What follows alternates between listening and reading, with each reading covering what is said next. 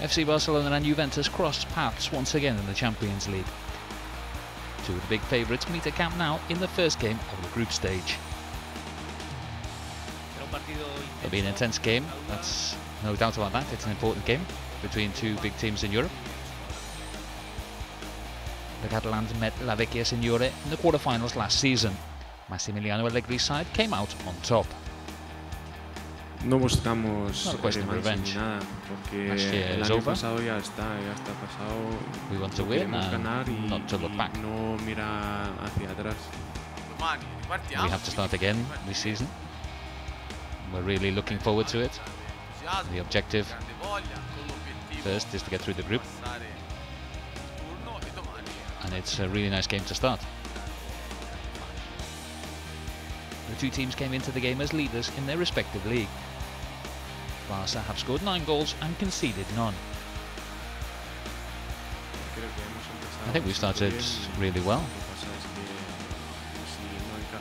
If you don't concede a goal in any of your 3 league games and you score 9, you win every game. And obviously we are feeling good to start the Champions League.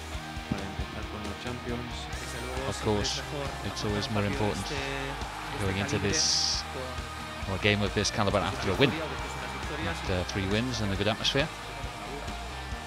Lionel Messi scored a hat-trick against Espanyol, giving him 5 in the league already. The same number as his fellow Argentine, Paulo Dybala. But I can learn a lot of things from him, how he reads the game, how he sees the game developing, and see his movements, and how he sees his teammates' movements. I think that can help me a lot in the future. And I can share this experience with him in the national team. I'm lucky to be at his side and to see him. Barca's latest signing, Dembélé, could make his Champions League debut for his new club. If I put him on, it's because he's fit. Obviously he's training well. Every day he's more integrated. He could enter at any moment.